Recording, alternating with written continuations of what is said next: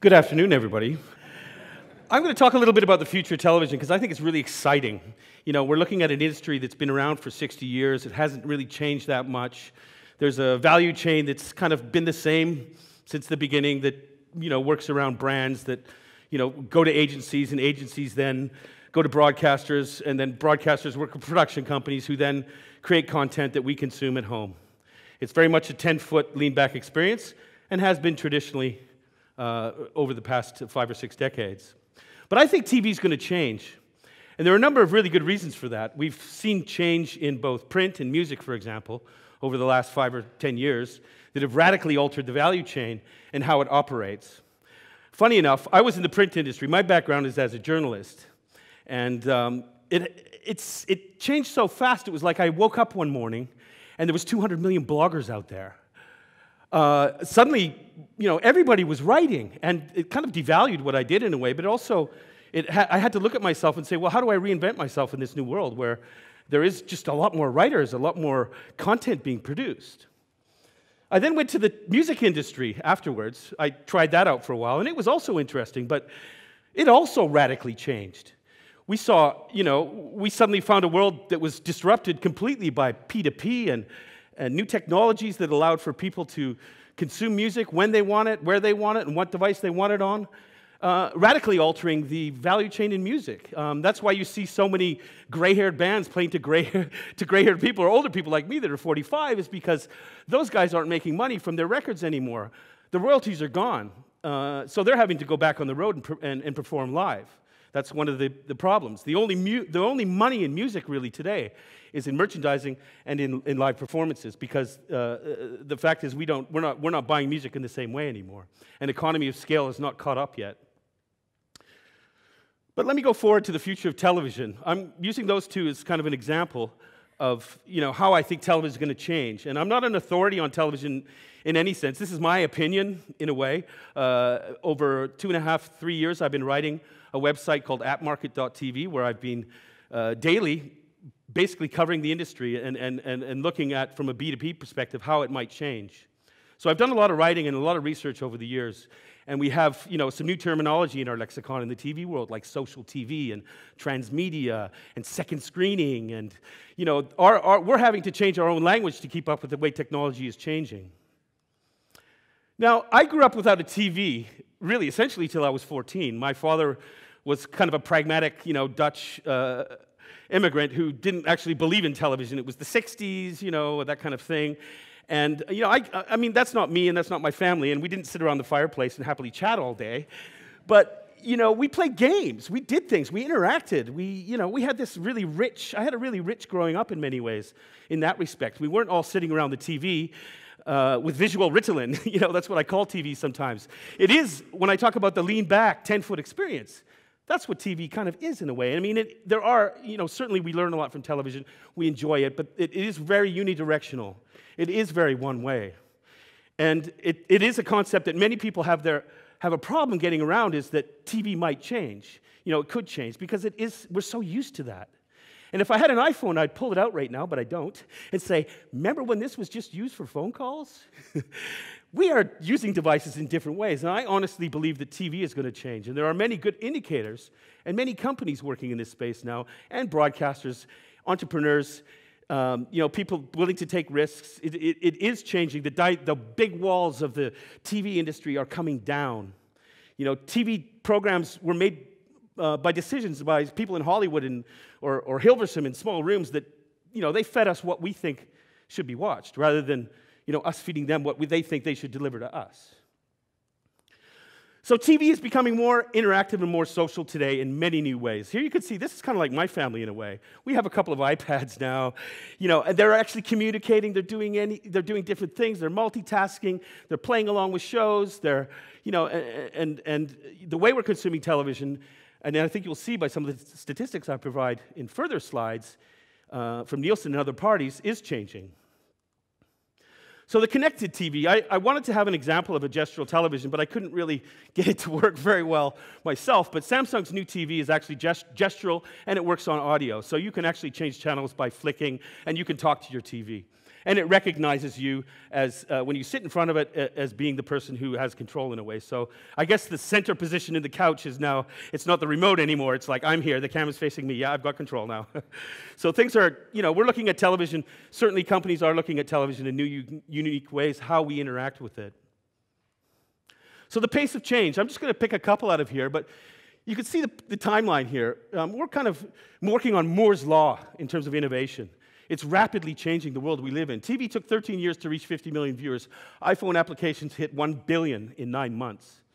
So if you're expecting that the lean-back 10-foot experience is going to be is solidified in cement as the way we consume television, think again. So here's some stats that I pulled out from AppMarket. 87% of US smartphones and 88% of tablet owners use it while watching TV. Wow. Not all of them are engaging with television. Actually, a lot of them are doing email and getting away from commercials, I think most people would agree. 62% of TV viewers pick up the phone as soon as TV advertising break starts. Now, that's an interesting statistic, and I'll tell you why. Because when I talked about that value chain of brands working with agencies, spending $200 billion globally, by the way, of a $500 billion industry, they traditionally bank on large audiences, and they bank on the fact that we're going to watch those 30-second commercials. Well, this kind of behavior indicates that people aren't really watching those commercials anymore. And the last 10 million audience in the United States for anything other than football was in 1999 with Friends. So they don't have those mass audiences anymore. And clearly, consumer behavior is changing, and they're actually doing other things when commercials come on. So that's creating a trigger and a very big threat to the way the current value chain works. How is content going to be funded if we can't do this? How are we going to make this work? And I can almost feel them trembling sometimes in the broadcast world because they've already seen what happened in music, and they've already seen what happened in print. And now they're seeing, the horizon of their own industry as being a little bit under threat. And the brands themselves, Red Bull, they don't buy 30-second spots, even though they have more than enough money to. You know what? They create their own content. It's called branded content.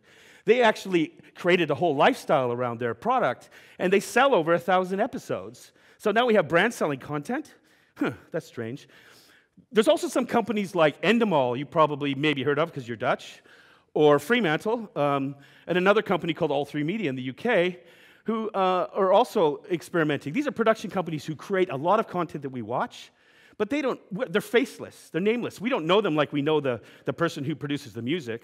They're just sort of the nobodies, the things that fly by at the end of the scene of the film or the TV show. These companies are now going direct to consumer. They're building applications, All3 Media in the case of the UK, on Google TV. So you know what? People can go to their Google TV application store and they can watch the best of British television and they can pay the producer direct. So then we're really in a situation where we have an artist-to-fan relationship, which is the big buzzword in the music industry. Artist-to-fan, artist-to-fan, artist-to-fan.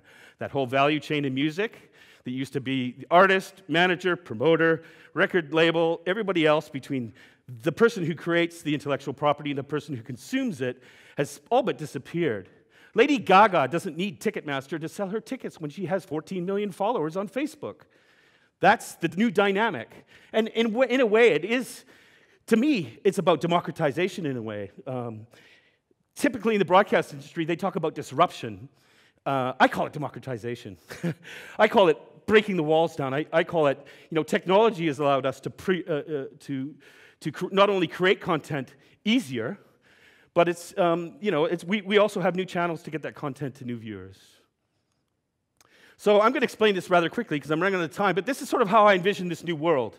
The television is the center. The television will not, smart TV is an oxymoron. I think it will remain dumb. I think the iPad will become the central device for discovery and dissemination, or whatever touchscreen device. It's very easy to find something you like on your iPad and flick it to your television. That's the new technology. That's what's working. That's what's coming down the road. So we have communicate, people talking to each other, T-VoIP. We have what I call social TV, a very common word, where how content is found and how it's disseminated amongst your friends, your Facebook graph, and those sorts of things. We have context. I love context. I don't know how many of you have actually got up from your TV and gone to your computer and said, oh, who's in that movie? And to find something about it before you want to watch it. Well, there's companies now that are making that really easy, so, you're getting context while you're watching the show, if you want to. You don't have to. You can lean back and engage. But like the game, we have this huge population of gamers now who are used to interacting with their content. So there is a significant proportion of what I call Generation G people who are now 40 years old, some of them, who are used to that kind of engagement. They like to engage with their content. Personalization, TV that knows you. It understands your social graph. It looks at who your friends are. It gives you recommendations based on what you watch, what you watched before, and what your friends watch, perhaps. Kind of takes the serendipity out of it a little bit, but I think that's also something that's being worked on. Gamification, a clear one. A £1 million drop in the UK, live show on Friday nights, 150,000 people playing along in real time during the show on their second screens. They love it because they're smarter than the guy on the TV. Transmedia is a new word from Los Angeles, and basically it's the really creative writing production community who are looking at devices in a different way than we do. Transmedia means taking the narrative of the story in different directions using different devices, so there's a real creative aspect to this whole new ecosystem as well. And community, of course, belonging to one group. The World Cup, these big events where, the Olympics, where you got that app and you've got the singular experience, second screen or additional experience around one event. And commerce, of course, that's going to change. Maybe they're going to find new ways to monetize television and the fact that I love that dress Jennifer Aniston's wearing. No, I don't, but perhaps now I can buy it, or I can find out who made it. This kind of contextual stuff will also open up new opportunities in terms of commerce. So Play Along TV, I'm going to do the voice of Holland because I think they're great. There's a company, some friends of mine in Amsterdam do it. It's one of the most successful second screen projects globally right now, doing very well. It's a 24/7 pre-show gameplay. You can actually hear the artist before the show and make your decision like the judges do. And they had 650,000 downloads last season. That's pretty good for a little country like Holland. TV with context on the second screen. Zbox in the UK, they are actually using metadata, and they're extracting keywords from the actual real live stream of television and creating keywords that you can click on and find out what's being said about that word on Twitter or on Wikipedia or other sources. So it's automatically providing that context. And of course, sports is a natural. Fantasy leagues and betting. We're going to see more of that. There is now second screen betting in the UK. And the social program guide that goes backwards. Imagine if you could, have your EPG on the screen and you could say, well, I don't want to watch that. I want to watch what was on before. Well, actually, you can do that now. In the UK, they're experimenting with that technology. So it is television that's stored in the cloud and available immediately almost. And I just want to go a little bit into direct democracy because the Dutch elections were really great this year. The second screen technology was not only used to allow the viewers to vote on who won the debates, but those votes were the ones that counted. RTL decided to use those votes as the ones that reflected the actual outcome of the debates, which when I told an American at New York Times recently, he was absolutely blown away. The fact that we have come that far in Holland and that we are taking these kinds of challenges and these kinds of risks and actually executing them. And the three debates were powered by the second screen. There was a mixture of fear and excitement, and the predictions were better than the official polls. There you go. So the journey to TV everywhere. TV you want to watch, when you want to watch it, on what device you want to watch it on. It's going to be the reduction of artificial scarcity, which is what an electronic program guide or what programming does. It tells us we have to be there to watch this or watch that. I mean, for live events, that's natural, but for everything else, it won't matter in 5 years. You can watch whatever you want. And setting TV free like the music industry. TV on demand in the future will be pulled, and it won't be pushed. Thank you very much.